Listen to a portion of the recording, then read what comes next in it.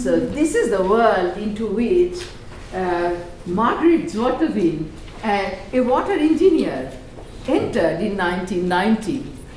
And she started her career in International Water Management Institute in 1990 as a water engineer. So what took place is a major transformations since then. And she was telling me that she is one who learns through experience. So not only is this personal experience important in her upbringing, I think also in what she turned out to be, also the professional experience of working for many years for International Water Management Institute. Last night I was thinking, oh God, how am I going to introduce this person whose work was so inspirational in my own development as a researcher, still to be still rather underdeveloped, still too, long way to go. But still, she was very influential. So I Googled her. Margreet Zwarteveen, 25,000, in Scholar Google comes up. 25,000 hits. So that's Margreet Zwarteveen for you. She is now in Wageningen University, another very masculine world of really hard-nosed water engineers. But then she continues to be a feminist and not just talk about gender, but she says we are feminists, I'm putting forth a feminist perspective in water. And the reason why she is the conference keynote is a little bit of feminist politics here, as you can understand. In many water conferences, we got tired of seeing gender put in a corner, just a session on gender, a book on water, one chapter on gender, that covers it all. And then we talk about putting women at the center, of water sector, the policymakers talk about that, but that never happens. So, the streams of water knowledge that I have alluded to earlier, feminist scholarship is never placed at the center of that or at the forefront of that stream of knowledge, various streams of knowledge. And I hope Margreet Zwarteveen will, what she has to say today will again make you all think and place that scholarship at the forefront. So welcome to you, Margreet. Thank you, Kuntala. And that was a very appropriate quote, because it's actually with the thing with which I want to start my presentation. I've called my presentation "No More Heroes Anymore." And that's because I think that indeed those pioneering engineers that used to exist in the 19th and 20th century, they're no longer here. And I will argue that maybe that is a good thing, that maybe these kind of heroes always need to be treated with suspicion. This is one of them. I think people from India will probably recognize them. This guy, he is Sir Arthur Scott. He was a very famous irrigation engineer, a British irrigation engineer. And he still inspires a lot of admiration in Andhra Pradesh because of his infrastructural designs. He really helped taming some rivers, making water productive. And so he's still revered. There's still statues like these at the intakes of the works that he constructed. And so he's a great, inspiring person. I think he is also one of the first who launched the idea of connecting all India's rivers. That is still an idea that is still very alive today. So this is one of the heroes. Another one is, I'm from the Netherlands. In the Netherlands we also have these heroes. And there are many people who would agree that actually these heroes, these water engineers, have laid the foundation for what the country is today. And if I think a couple of years ago we had a kind of online contest of who is the biggest hero in the Netherlands, and some of these engineers, they actually scored very high. This is a statue of Cornelis Lely, is his name. This statue is placed at the beginning of the Afsluitdijk, which is a famous dike which was constructed to close off a sea and thus create a lake and the possibility to construct polders.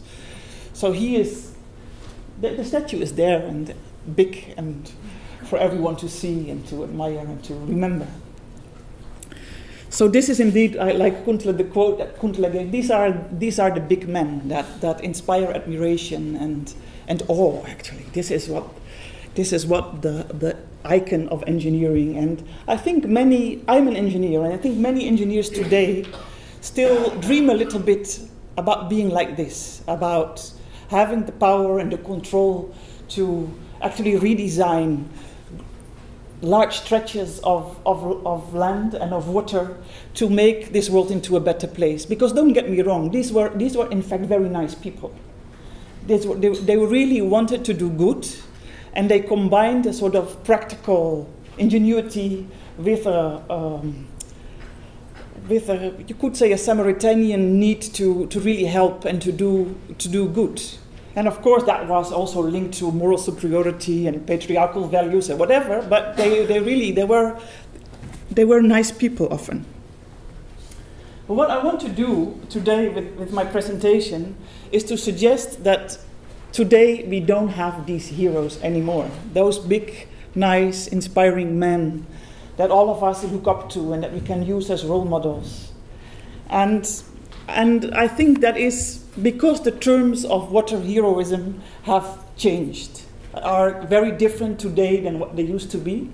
Also because water problems have really changed. They're very different from what they used to be.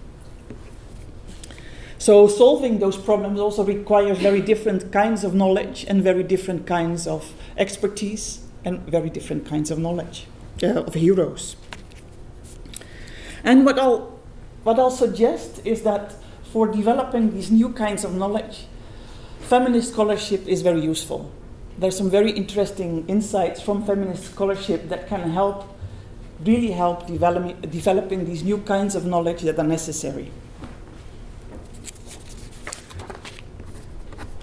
What I'll do in the rest of my presentation is first I'll explain how water problems of today are very different from those of yesterday.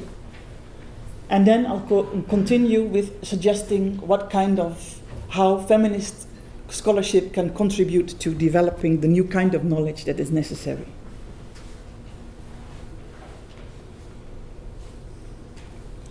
So, today's water problems, so how are they different? Well, in the golden ages of engineering, in a way you could say it was relatively easy, because water was there to be made useful to humans. And the only thing that you needed to do was to invent infrastructure to actually make that happen. And water was, it seemed, plenty, and it was often harmful because there were floods, etc. But it was so a lot of water knowledge was about development and the construction of new projects. That's also why engineering figured so prominently in this knowledge. Today, water knowledge is really about how to save and conserve water and how to allocate it among competing users and users.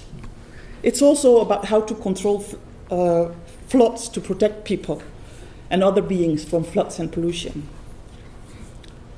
Water used to be considered as something that could be usefully captured for human uses, and today it's really a worry about how to best allocate it, how to prioritize its allocation and distribution among users and users. And this, of course, this change is associated with what many call the closure of river basins. What is also different from the golden ages of engineering is the general belief that you could say in progress and development, and the idea that science and engineering, the most recent insights in science and engineering, would help, leading to ever increasing prosperity and wealth. Today, it's not so self-evident anymore what progress, modernity, development is all about. And it's also not so self-evident anymore what kind of science or how science contributes to this development. Doubts that are based on the realization that the Western world is and cannot be taken as the standard and model for the rest of the world, and on the awareness that Western development was and is achieved at the cost of mal and underdevelopment elsewhere. Wealth and poverty are connected by unequal terms of trade that are maintained through economic, political, and military powers. For water, these doubts are importantly fueled by accounts of the high social and environmental costs of large water development projects. The Sardar Sarovar Dam in India is an infamous example. The Three Gorges Dam in China is another one. And of course, what has also happened is the environmental concerns have really achieved a much higher prominence on water agendas. And these concerns are only heightened by climate change. These worries about the connections between development and water and the connections between are not local. They're increasingly global.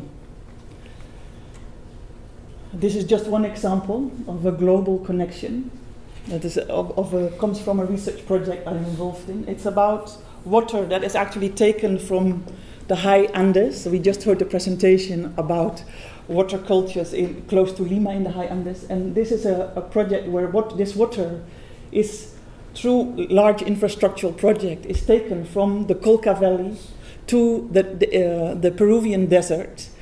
In the first instance, it was meant for mestizo farmers to produce all kinds of agricultural crops. And now, actually, it's increasingly used by large international agricultural companies who come in, appropriate the water and the land, and use it to produce asparagus, which are exported to the UK or to the Netherlands. Nobody in Peru eats asparagus. People don't even know what it is. So it's interesting that there's water that is taken from the high mountains in actually, you could say. So that really raises some very disturbing questions about how water should be managed and controlled. This is another example.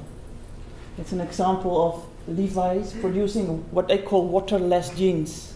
And I find it a very troubling example, because what it also shows is that actually I, as a Western consumer, might have more possibilities to control how water is managed in a specific place than the people actually affected by the use of that water.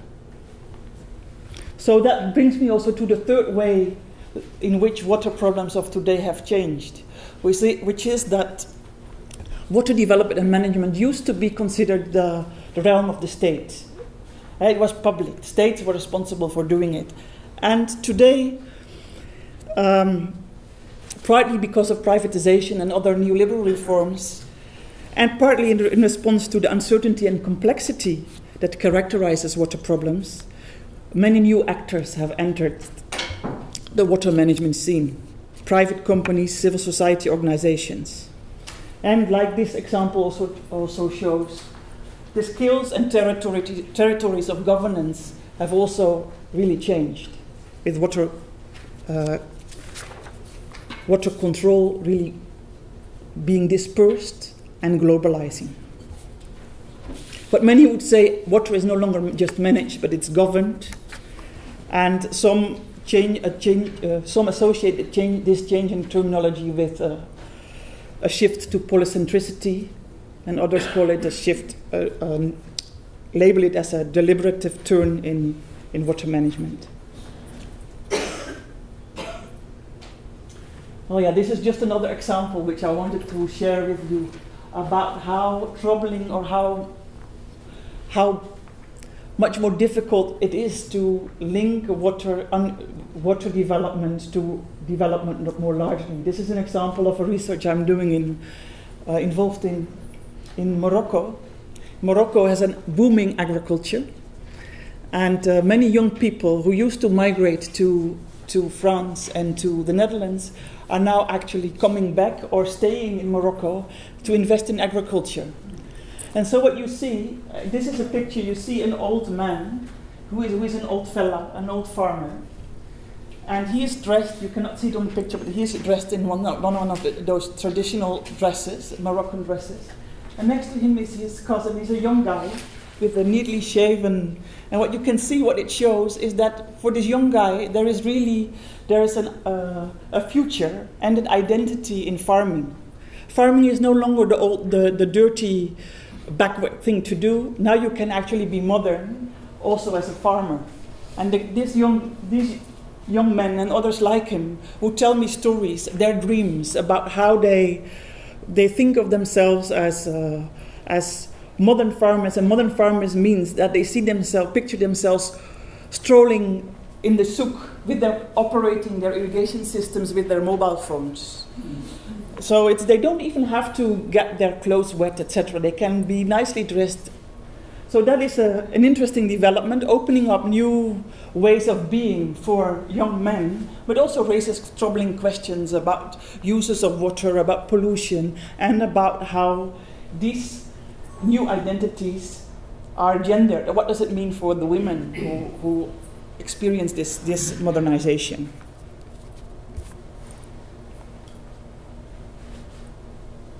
This is just a picture to illustrating a little bit how water is becoming more and more diversified, with many more actors entering the scene.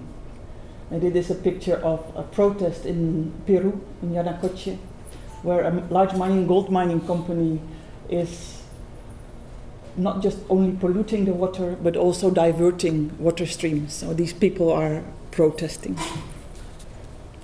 So all this to show and to illustrate how water problems of today are very different from those of yesterday. And what I think, at least what is my conclusion, if I look at all these differences, is that water has really become much more, water management and has become much more openly political.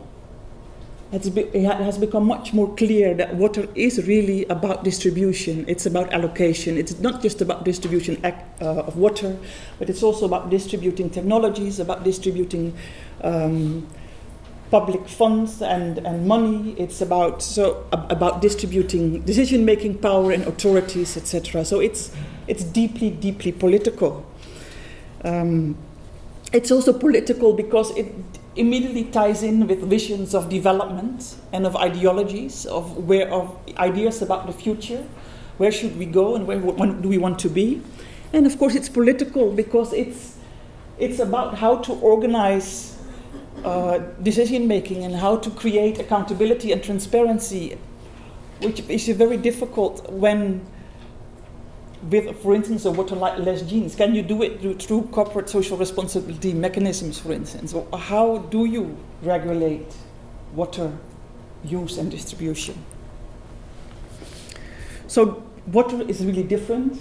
It's much more political, and it's actually because of this that water, at least that's my reading of it, that water problems have become so openly political that I think that feminist scholarship can really contribute to developing new kinds of knowledge. Because of course feminist scholars have been at the forefront of showing how how knowledge itself is always political, and of this entangling how things that we see as normal, as natural, are actually constructed and political.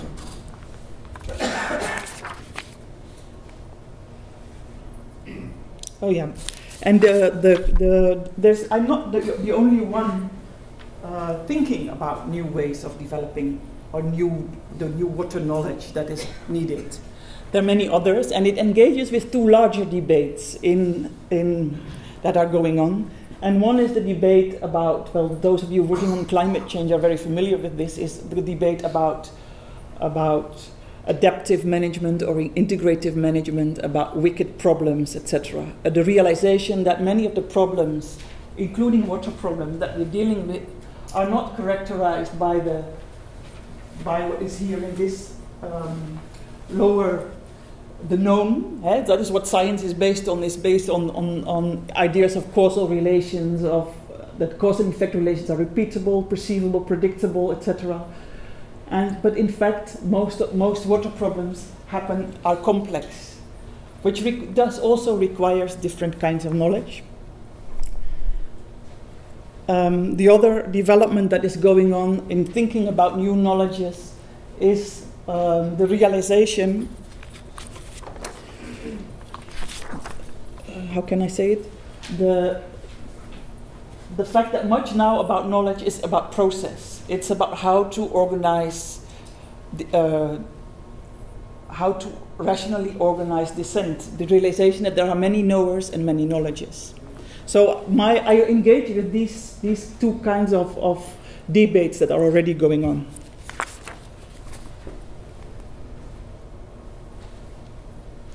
There's two insights from feminist scholarship that I want to discuss with you. One is social natures, and actually I'm thrilled to be in an audience that is buzzing with this co-production, social natures, co-evolution, Latour, whatever. And because normally I often speak to audiences of water professionals for whom this is mind-dazzling. So for you, this will not be new at all. And the second one is situated knowledge.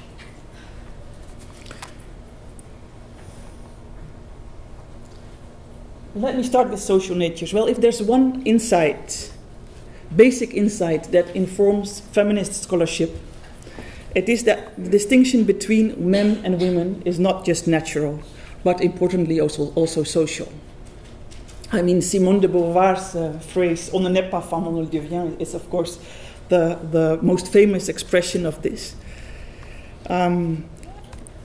And that women are made, not born, and that just as men are made, not born, not just reflects empirical diversity, and this is just that one example. This is a picture of Sri Lanka women transplanting paddy seedlings. And I worked in Sri Lanka, and when I would ask people, why is it women doing this work? And they would tell me, well, you know, this requires bending over. That is only women can do that. That is very difficult. And it also requires this very tender dealing with these seedlings. You need small hands and you need to be very precise. So it's just women can do it. And then also you have to stand with your feet in the water all the time, and that's men cannot do that.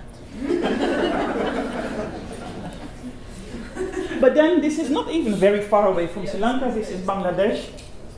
And here it's men actually doing this very same task, transplanting paddy seedlings. And when I asked in Bangladesh, why is it men doing this? They would say, well, you have to bend over. That is very difficult. And it's very hard work. Men need to do it. And also you have to stand with your feet in the water, and that would be very bad for women because it could affect their health, and it's very difficult. And then you have to do it in a very precise way. They have to be neat rows. Women would not be able to do that. Well, this is just one illustration. There are of course many illustrations of how the gender difference, the differences between men and women that we tend to think of as natural are not natural at all. They're constructed, they're specific to time and to place. So to theorize this, of course, the term gender was introduced to differentiate between those differences between men and women that are natural, that was called sex, and then those that are not natural, that was called gender. And that was an interesting concept because it allowed, of course, for feminists, it allowed to engage in politics. Because if it's not natural, if it's a social construct, then you can question it. And then you can also change it. And that was convenient because that's precisely what feminists wanted to do. So, in other words, the concept of gender allowed to shift questions of inequality and difference from the domain of the indisputable to the domain of what could be debated and disputed. And what it therefore does, and what I like most about it, that it allows questioning what it means to be a man or what it means to be a woman. Yet, the concept of gender also turned out to be problematic, because it remained, this distinction between sex and gender remained based on the idea that there is a distinction between nature and culture. And this is unsatisfactory, because Sandra Harding said, people are not Cartesian minds that happen to be located in biological matter in motion. So the critique of the concept was that actually it becomes if you really start thinking about it, it becomes very difficult to distinguish what is nature and what is culture. And when you really start thinking about it, you realize this co-evolution, that nature and culture are continuously co-evolving. And in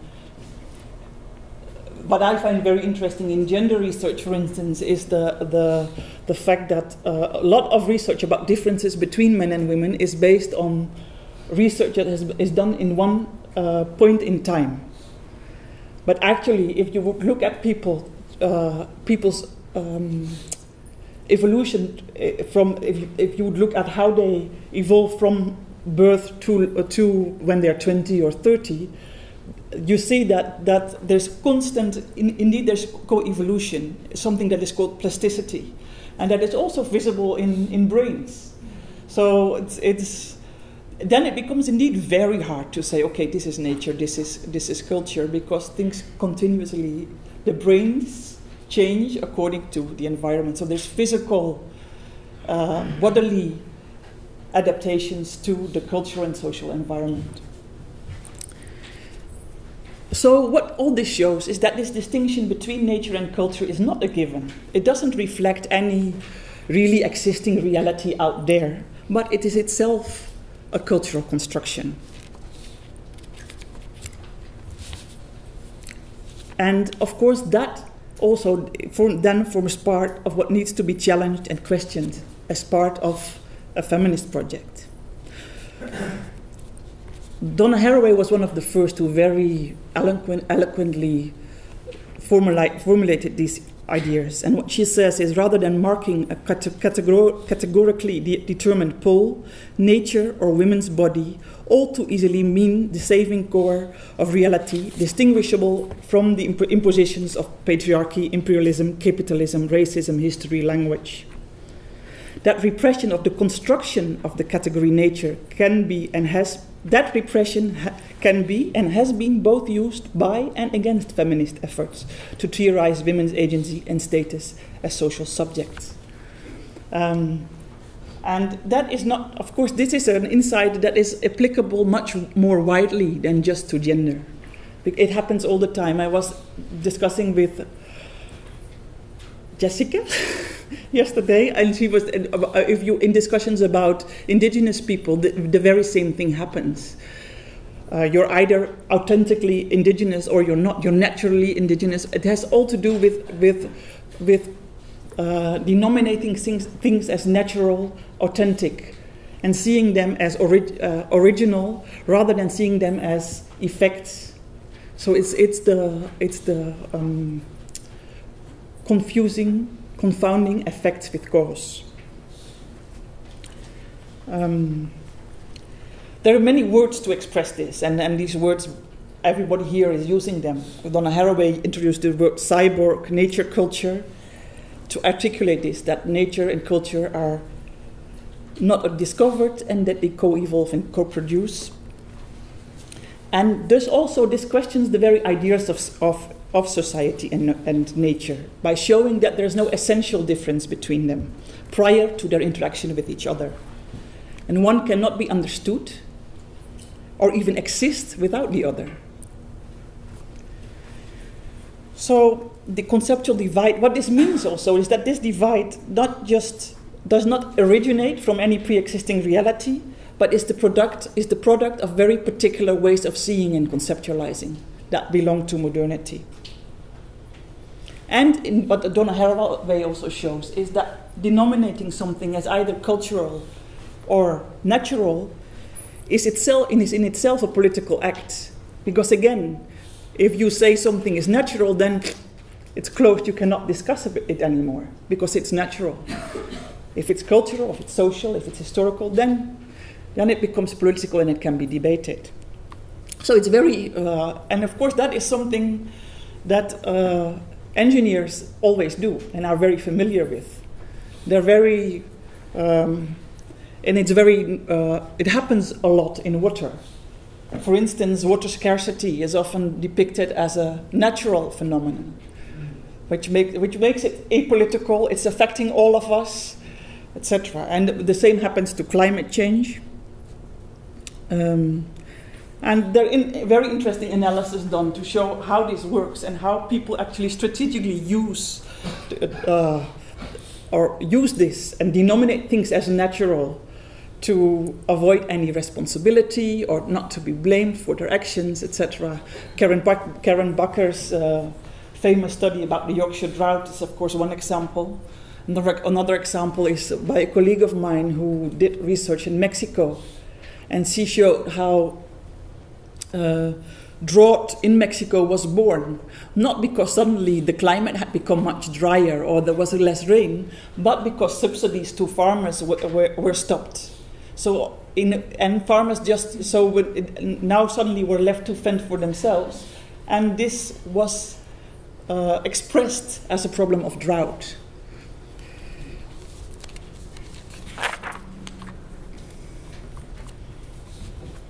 This is not to deny that there is an absolute, or there is really drought, or there is really floods, etc. It's just to say that the way we understand it is always through our minds and through our language.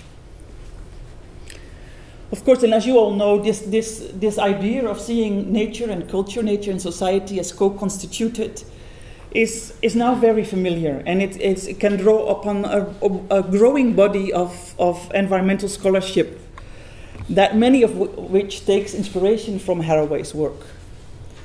There's many words also that are used: the co-production thesis, hybrids, assemblages, social natures, quasi-objects. For water, terms proposed are waterscapes or hydrosocial networks. So I think I don't need to repeat this to this audience. All of you understand this. What maybe is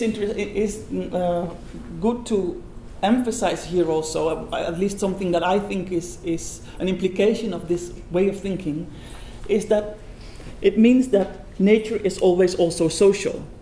And that has implications for knowing, and for knowing water.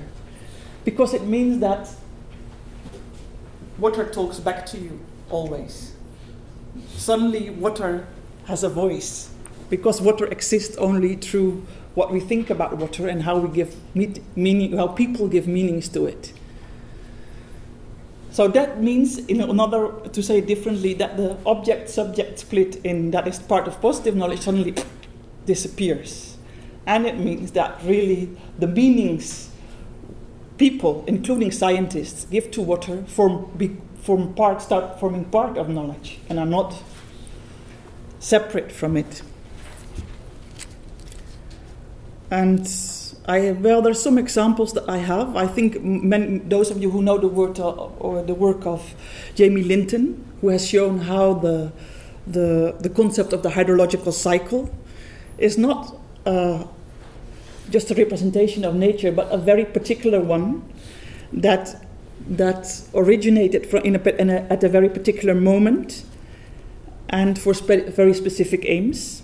And of course, similar critical analysis have been done about propositions to use the river basin or the watershed as a natural domain for managing water, with people showing, well, the boundaries of watersheds and river basins are not natural at all,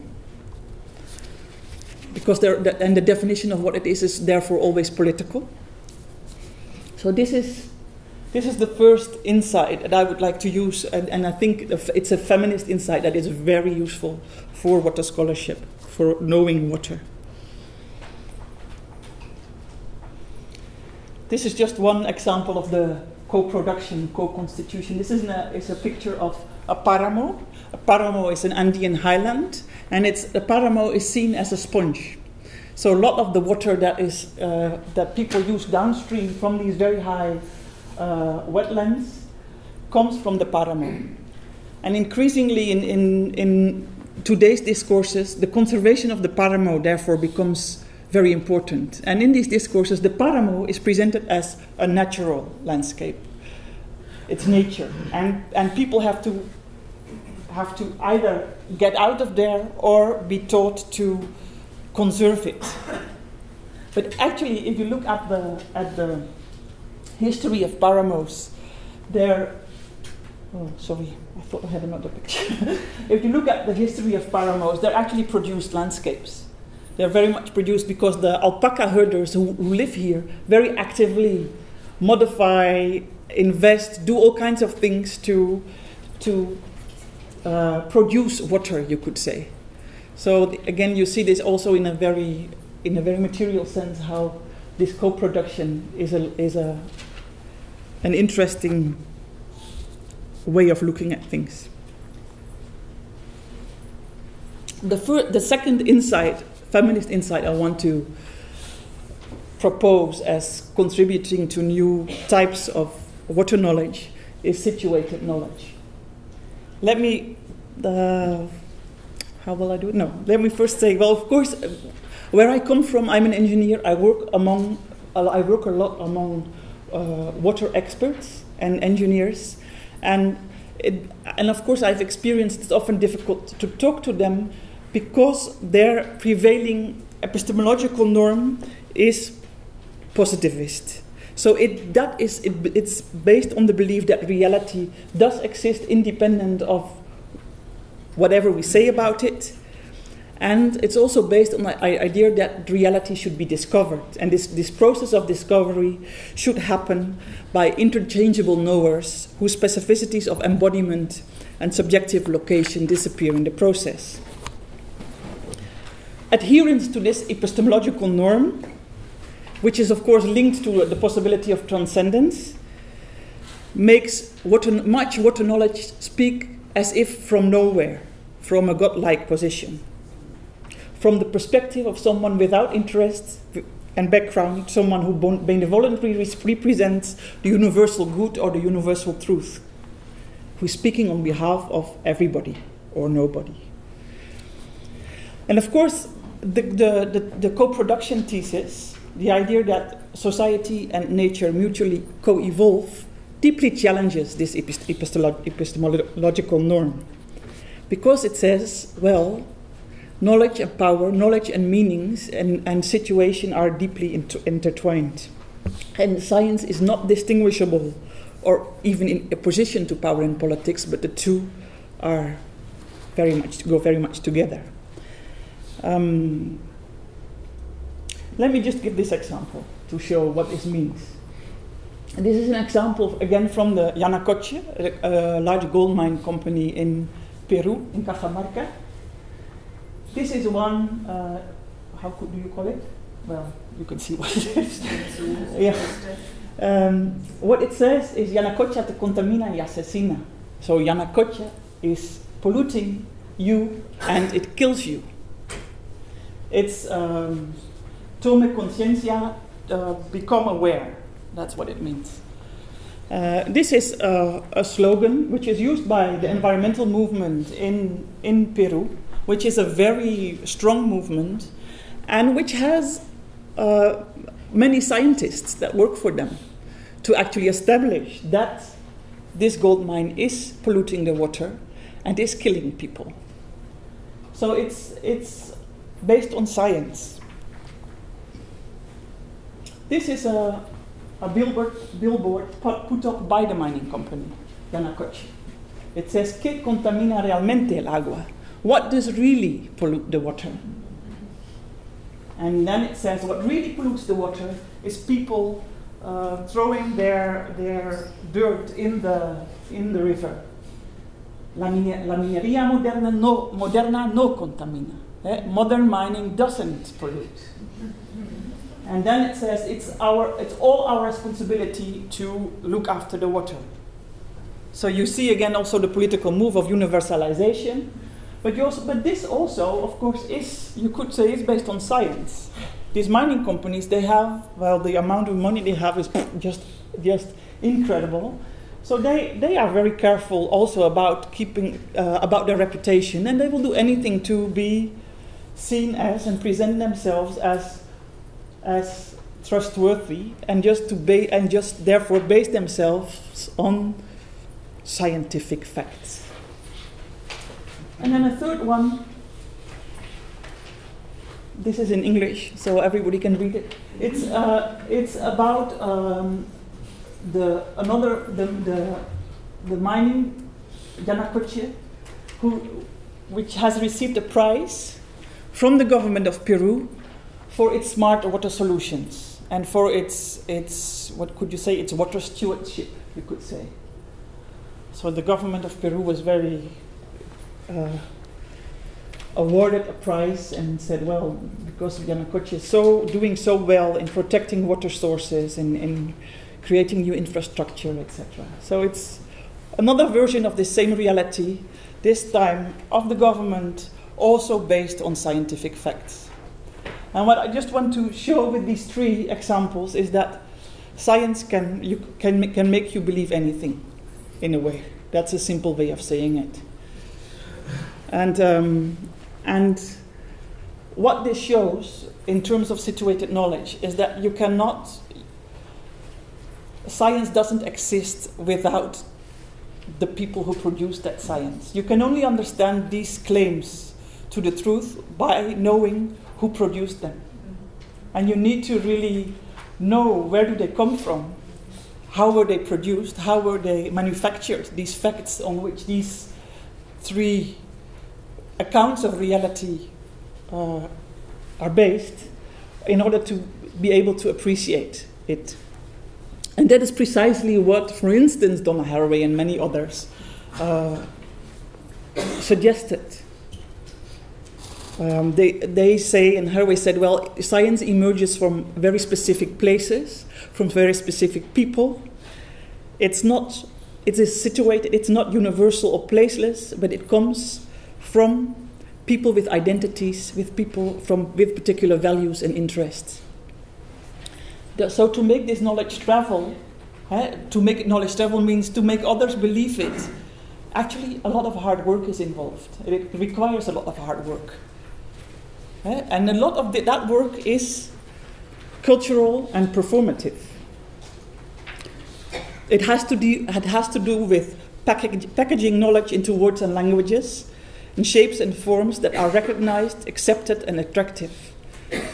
One such form is, for instance, if it's published in a good scientific journal, then it must be true. Mm-hmm. Another form is a conference like this. That's a clear form, a clear cultural performative form of conveying knowledge. So this is part of this idea of knowledge as situated.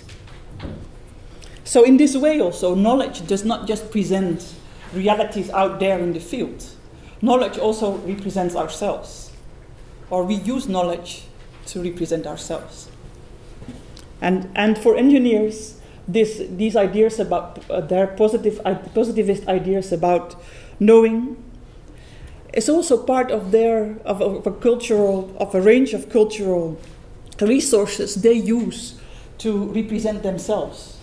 And not just to represent themselves, but also to distinguish themselves from, and their knowledge, from that of others, from that of lay people, indigenous people, social scientists, for instance, and to claim we do the real knowledge. This is actually a quiz. I wanted to ask you, whom do you think of these people is a water engineer?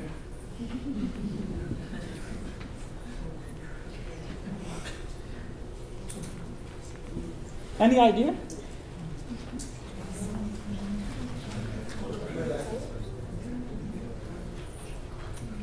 Nobody has an idea? No idea whatsoever? Yeah? The upper left, this one? The woman? Yeah? Any other ideas? All of them? I think the woman wearing a suit, in a group of... Oh yeah, the woman wearing a suit, yeah.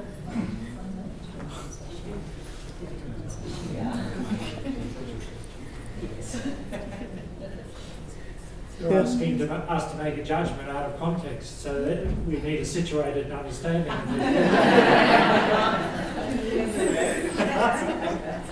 I just wanted to show this. I just took these pictures from the internet. I don't know who these people are and what they do.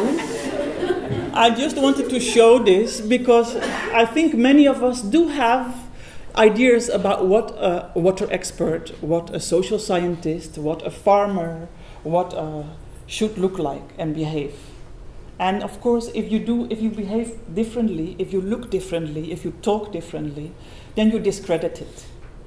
And that's the only thing I wanted to bring home to you, is that, of course, looking at these, immediately all kinds of these, in trying to think who is the real, or here who is the engineer, immediately we start sifting through our own images of what is a water expert, what is a, etc. And then we know we don't need to want to be biased, so we'll say they're all, etc. So, but those are very cultural things that happen, and that cultural things that are very important in the production of knowledge.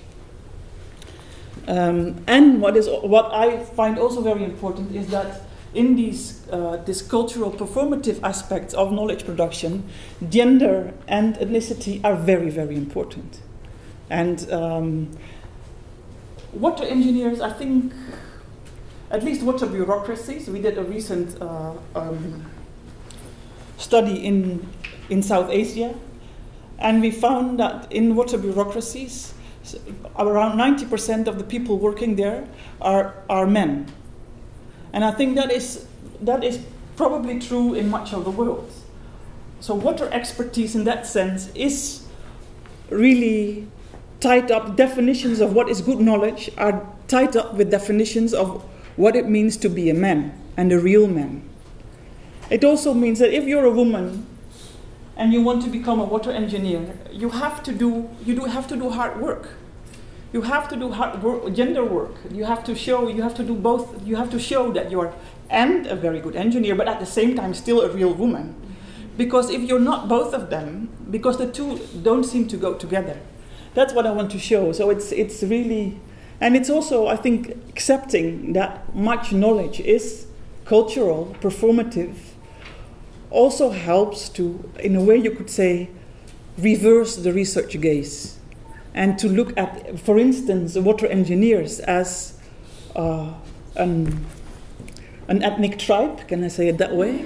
And do really, really nice, I think you could do really nice anthropological research about how engineers perform culturally their rituals, their whatever, to make their knowledge credible and to legitimate, etc. And there's very interesting research has been done. Ruth Oldenziel had, for instance, studied technology in the 20th century in the US. And what she found is that her book is called Making Technology Masculine.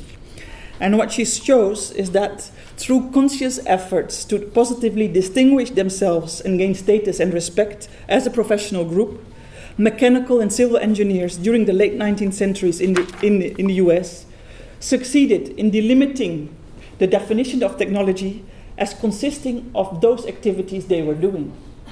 And all the other activities, for instance, the activities, because technology used to be crafts, basically.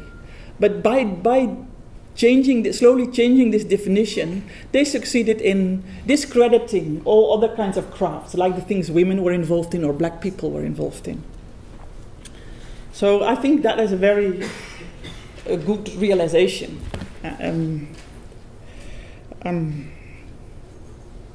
So, and what it means for producing new water knowledges, new and better knowledge, I think it's like what you do when you it's maybe the metaphor is maybe you have to wear your clothes inside out, showing the seams and showing how they are produced and manufactured, rather than trying to hide it. What is the usual norm in science, and instead show, oh, this is the way it was produced. This is where it comes from, which is really different, and it is situated. This is me. It's not universal. It's not. I'm not transcendent, but I'm in this very place.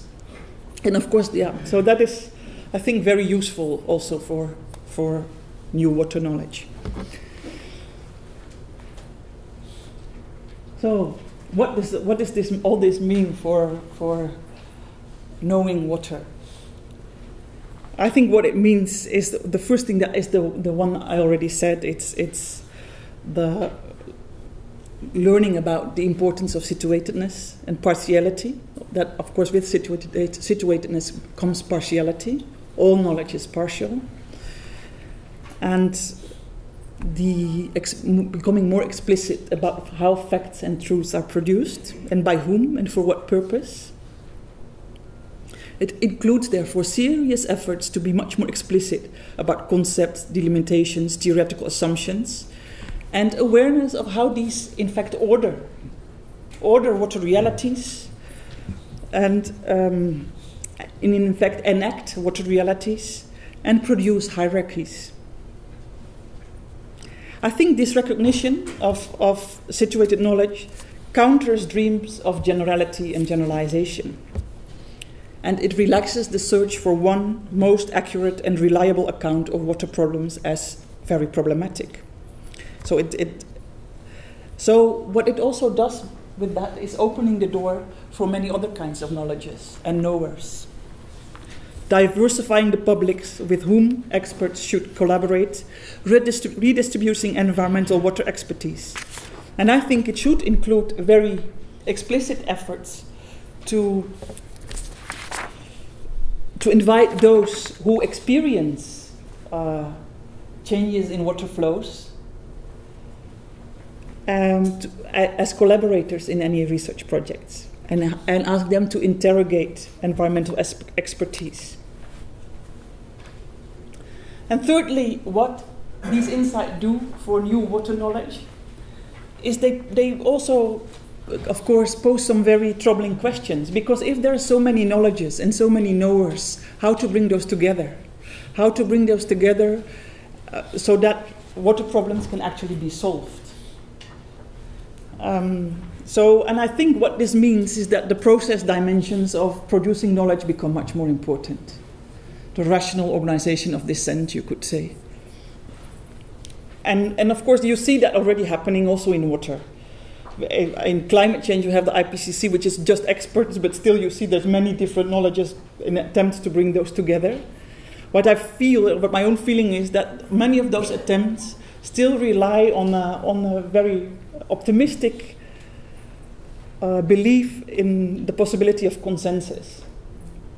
So what I think, what feminist scholarship also teaches us, I think, is that the production of knowledge will always remain controversial. So there will always be struggles, there will be disagreements, and there will be people hating each other for what the other says. And I think that it's important to recognize that. Of course, you also need to resolve it, but it's also important to recognize it. That water is politics, and it will be an area, a domain, and an object of struggle.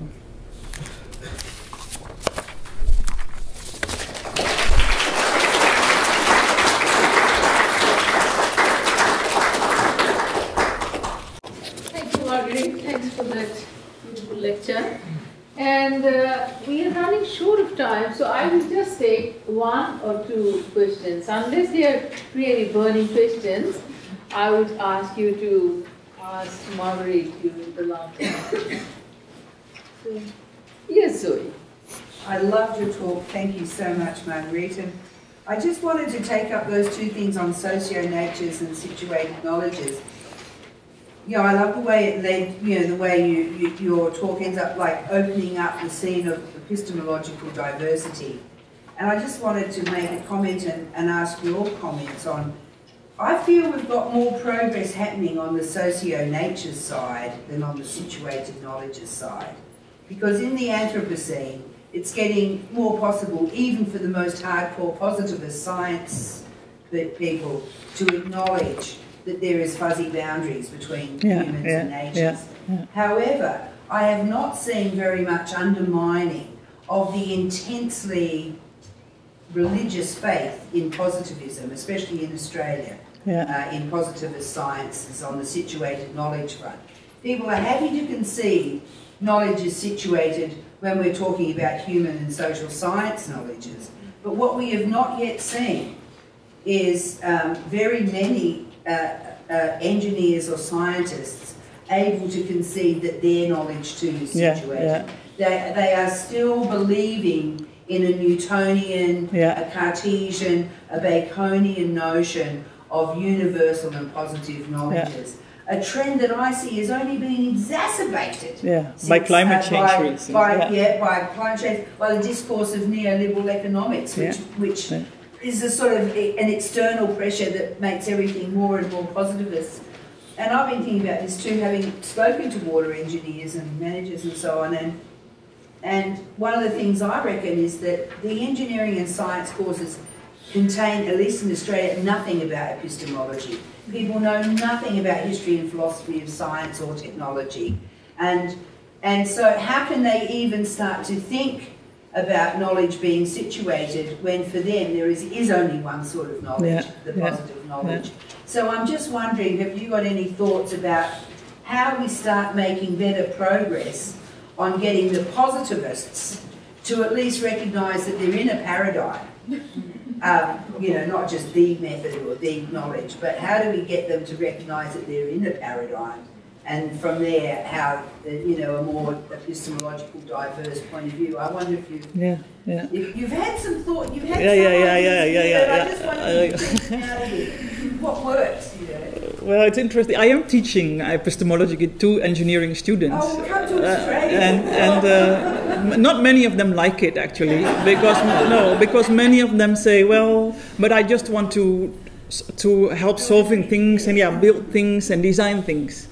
And at the same time, I think what would be a useful route to maybe make, and I think many engineers, when you talk to them in private, are very much aware of the what is it?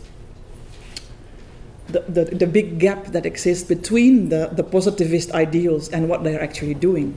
Well, they will talk about what their wife or kids do as a way as they So I think what would be very interesting is have almost anthropological studies of what engineers are doing, and then confront them with this, because in their everyday working practice, what they're doing is not positivist. All the time they're negotiating, they're bargaining, they're etc. So it's so in that sense, it's part of the ritual. It's part of their culture to continuously reiterate that they are positivist, that theirs is the only truth, etc. But at the same time, I think they believe in it. It's partly, but their practices are very different. So I think it would be very interesting to study those practices and.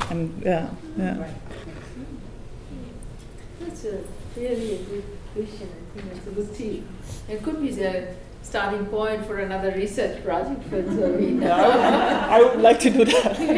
It's very difficult to get it funded, though. And please feel free to ask any more questions to Margreet, and I hope that the lunchtime will be quite an active one.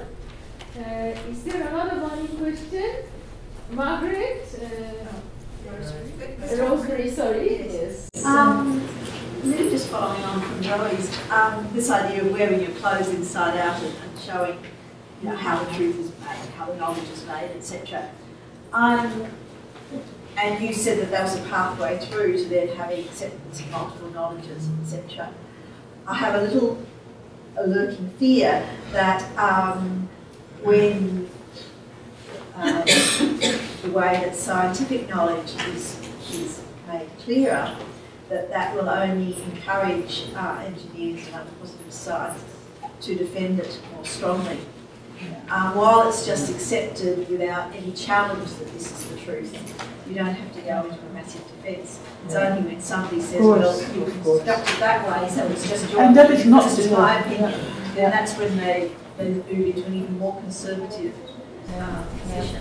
That's very true, but that's not just true for engineers. That's true for anyone, also true for family. Anyone who engages in politics, of course, it can be very strategic to either take a very positivist stance or to take a very situated stance. So that is where it also starts muddling. And so yes, you also have to think. We're always also in a sort of a strategic battlefield also when we produce knowledge, and the strategic effects of what we say and how we do it also need to be taken into account. But those are always, I think, very local. So those are very difficult to give general answers to. And again, I think it came from a personal experience, largely from working in a very positivist organization, you know. So, yeah. And just we will take the last question. Thank you very much. It was very eloquent. I'm in complete agreement with you, and you've helped me kind of walk along this path.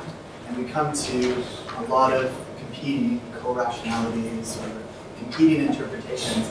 I'd like you to speak about the next step towards implementation, because I feel that positivism and this kind of scientific approach is able to persist because an alternative is not very well verbalized. So step beyond recognizing competing co-rationalities for us and tell us how we draw a boundary around it.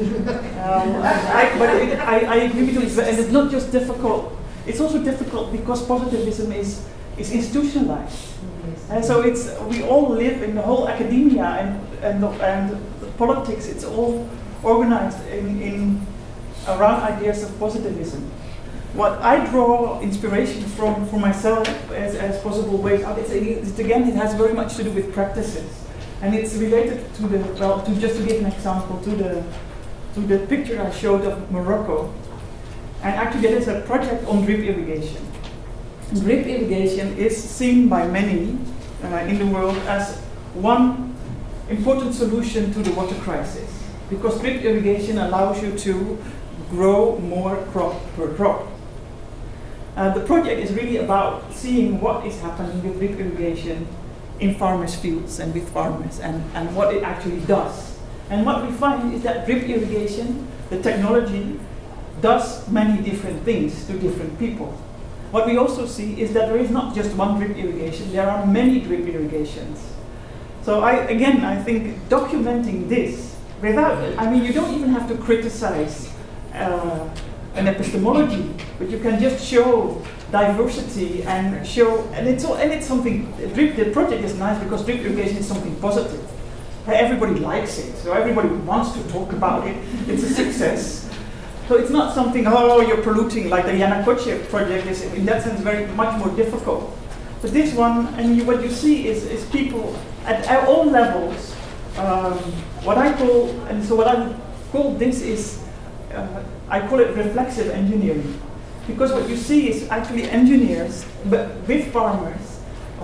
I've visited welders who are redesigning systems in their own little workshops. And so all kinds of material things are happening, and around all kinds of social practices to create new realities that have nothing to do with these high-flown ideas, and that have nothing to do. So I think, let's use those. Let's document them. Let's use those to engage really with what is going on in the field. But changing all the positive institutional structures, I don't know how to do that.